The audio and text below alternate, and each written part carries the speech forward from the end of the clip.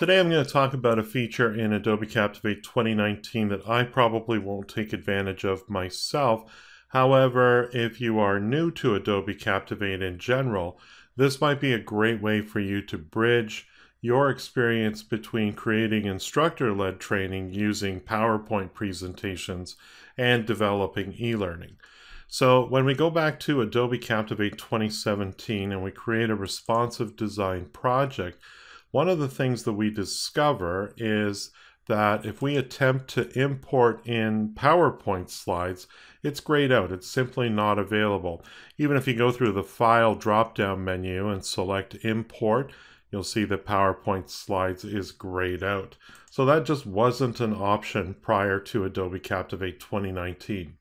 So let's go back to Adobe Captivate 2019 now and create a new responsive design project here.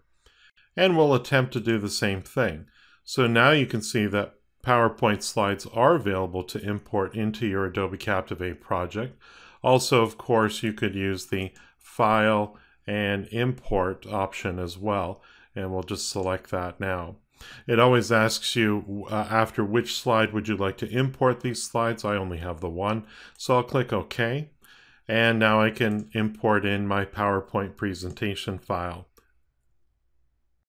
When you're importing your PowerPoint presentations, you'll be presented with this Convert Microsoft PowerPoint Presentation window. And here you can select which slides you wish to import. You can also make a couple of other choices. Do you want to advance the slide using a click box, which is on mouse click, or automatically after a set number of seconds? So in this case here, I'm going to go with on mouse click. That's fine. And you can choose to either link the PowerPoint file. If you uncheck this, it will actually make it part of your Adobe Captivate project and import it as part of the library. I'm going to leave it with linked right now, and we'll click on OK.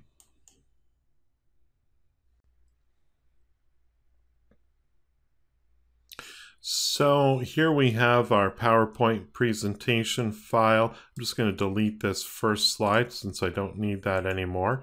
Keeping in mind, of course, that when you import a PowerPoint slide like this, the aspect ratio of the slide itself remains 4:3 in this case, or 16:9, or what have you, but your project itself is responsive design. So if I use a preview slider here, and shrink this down to see what this is going to look like on a smartphone, you can see that this is really not a practical use of that PowerPoint presentation file, especially in this case because of the amount of text and how small that text is going to be. Now, when I first saw this, I started to consider, okay, well, how can we get around this? And what I decided to do was to go back and look at my original PowerPoint file. Is there something I can do with that PowerPoint slide to actually make it a little bit more ready for mobile design? So let's close this project down, and I'm going to import another version of this same PowerPoint and show you what I came up with. So we'll create a new responsive project. I'll import PowerPoint slides again after this current slide.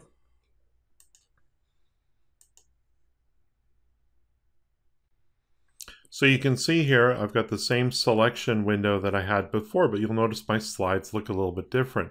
They're taller rather than wider. In this case, I've already gone through and edited that PowerPoint file so that it would be appropriately sized for something like a smartphone or maybe a tablet.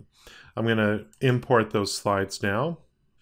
So as you can see, the PowerPoint presentation itself is very tall and narrow on the screen, but the advantage is that when this project is viewed on a mobile device, that's still going to be a lot more legible to the end user, and there'll just be a little bit of white space above and below.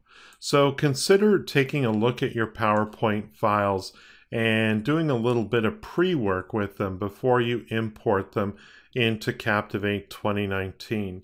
And one last note I'd like to make is that make sure that you don't rely on this workflow forever. Start to learn the features of Adobe Captivate 2019 so you can take advantage of the really cool e-learning design that you can build on your own. If you thought this video was useful, please share it with your colleagues. If you need help with your next e-learning project, consider hiring me. My focus is to create effective e-learning that helps you achieve your business goals. Visit my website at captivateteacher.com, follow me on Twitter at PaulWilsonLD, and don't forget to subscribe to my YouTube channel.